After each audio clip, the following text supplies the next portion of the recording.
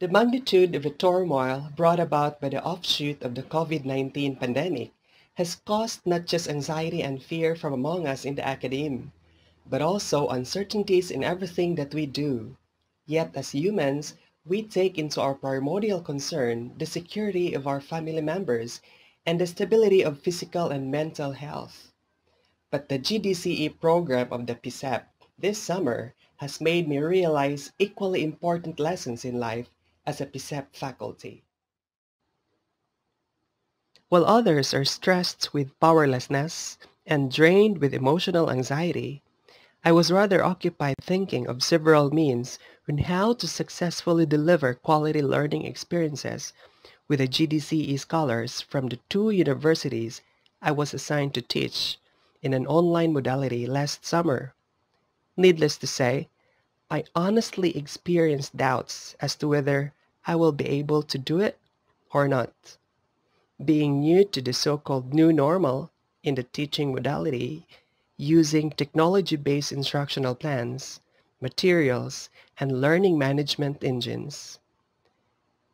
At that time, the only edge that I have in hand amidst all worries and challenges was the fighting spirit which propelled me to proceed in the delivery of the essential cultural knowledge infused in the lessons through culture-based methodologies and pedagogies.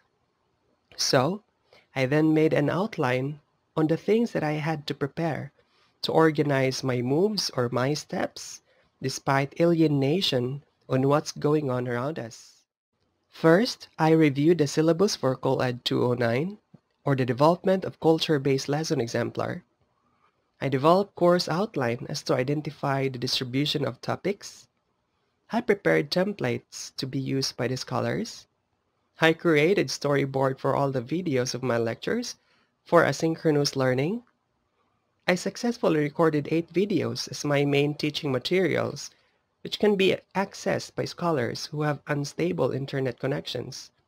The video contained inputs, lectures, suggested shortened URLs for further readings, assigned daily tasks, and engaged them to self-directed activities to enable scholars to use online educational platforms, sites, and applications.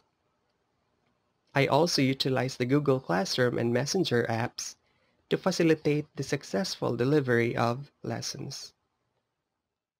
With all the things I did to make myself equipped in this academic battle, one thing I think is relevant nowadays is one's knowledge or capacity in utilizing technology-based applications, machines, systems, operations, and gadgets for teaching. If we find all these things far beyond our grasp, then the quality of teaching and learning might be at stake in the new normal, especially that our scholars are teachers in the public school themselves. Their learners are more or less adept to using technology nowadays. According to John Seeley Brown, today's digital kids think of ICT as something akin to oxygen. They expect it. It's what they breathe, and it's how they live. Well, I guess this is something that our educators and scholars should also take as an inspiration in their culture-based pedagogies, which is to make use of ICT in their advocacy. This time, let me show you how I deliver the flexibility of my culture-based lessons in class while utilizing technology through asynchronous online learning modality in the course ColEd 209 last summer.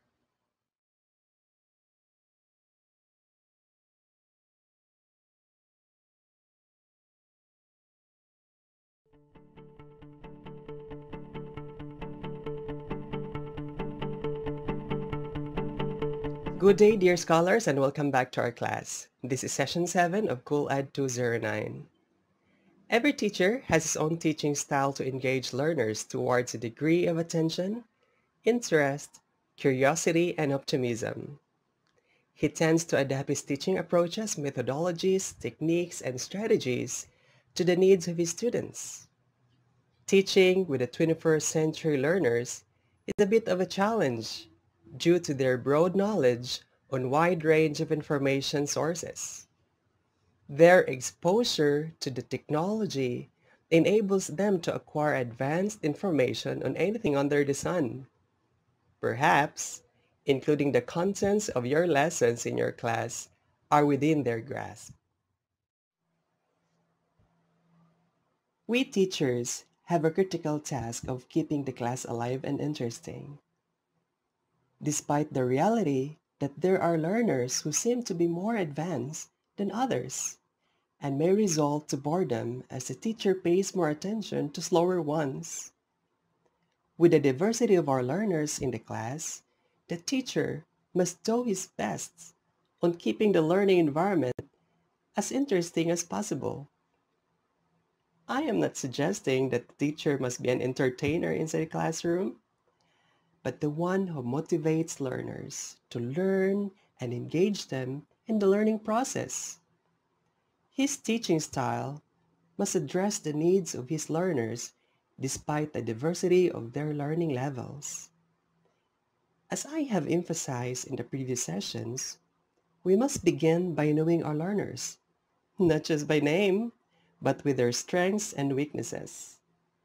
In other words, profiling your learners. But as much as possible, teach within the bounds of the content standards, performance standards, and competencies in the contextualized curriculum. I know that you are already saturated with a lot of information and theories about teaching approaches, teaching methods, teaching techniques, and teaching strategies. But then anyway, let's have a quick review of these and let's see how you can apply this to your culture-based lesson exemplar. Teaching approach, teaching methods, teaching techniques, teaching strategies are interconnected, necessary in the teaching process to be able to flesh out essential learning outcomes and values out of the contents in your lesson. Teaching approach is a set of principles or ideas on the nature of learning communicated into your classroom. These are some commonly used approaches in teaching, and this can be teacher-centered, inductive, deductive, evaluation approach, and child-centered approach, like the differentiated instructions of Carol Ann Tomlinson. Teaching method is another systematic way of teaching or pedagogy. This is a systematic way of presenting the subject matter, arranged in a manner that allows orderly learning. This aids the learners to grasp the concepts with ease, from easy to more advanced, then to complex. Here, the teacher identifies appropriate activities in order to teach. In short, method is a procedure within an approach. Teaching method can either be participatory or non-participatory. When we say participatory, students are in constant interaction, active involvement, and continuous exchange of views and ideas in the overall teaching and learning experience. Non-participatory means learners are presumed to be passive and are recipients of knowledge from the teacher. Examples of such are lecture method and demonstration method. Teaching technique is a series of steps followed by the teacher in order to teach. These are organized ways cascaded from the type of method used by the teacher. This is the teacher's personal ways of accomplishing the objective of the lesson. Teaching technique applied may vary from one group of students to another, depending on the situation. Teaching strategy is the mode of operation of the teacher in teaching to be able to facilitate students' learning. This is to identify some teaching policies or standards to achieve the objectives. In your culture-based lesson exemplar, please establish consistency in the use of cascading flow from the teaching approach, teaching method, teaching technique, and teaching strategy. Please make sure that the teaching process allows maximum level of learning engagement and participation with consideration to diversity of their skills, their learning preferences, their culture, and most importantly, contextualization. Today, you will start crafting your lesson exemplar, and here are some guidelines flashed on your screen.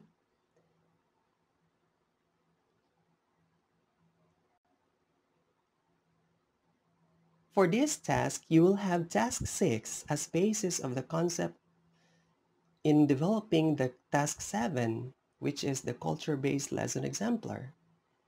Please cascade the task 6 content here, but make sure to elaborate them further to make your lesson exemplar more understandable and creative. Here's also the lesson exemplar sample format as your guide. You will see the heading, the lesson title, objectives, and the resources.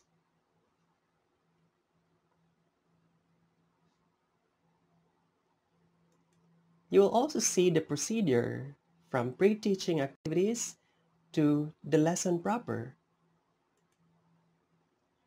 Please also include wrap-up activities and valuing, assessment, and assignment or agreement. Please take note that it is also important to be creative in the assessment of the learning progress to close the gap between a learner's current situation and where they want to be in their learning and achievement. As much as possible, use rubrics to assess the students' performance and products. Please check the link for rubric samples and on how to create and use rubrics depending on the nature of the assessment of learning. Submit your work to me for suggestions to enhance further your lesson exemplar. Goodbye for now, dear scholars, and God bless us all.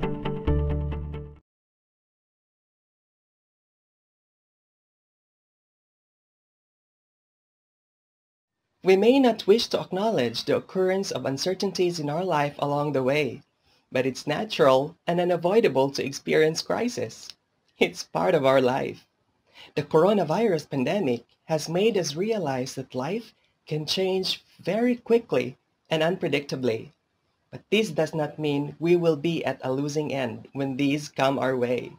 Instead, we make this as a turning point to become more creative, to think for survival, and to use the essential cultural knowledge that our ancestors have paved for us. Be adaptive to technology, most importantly, to sustain our advocacy for cultural education.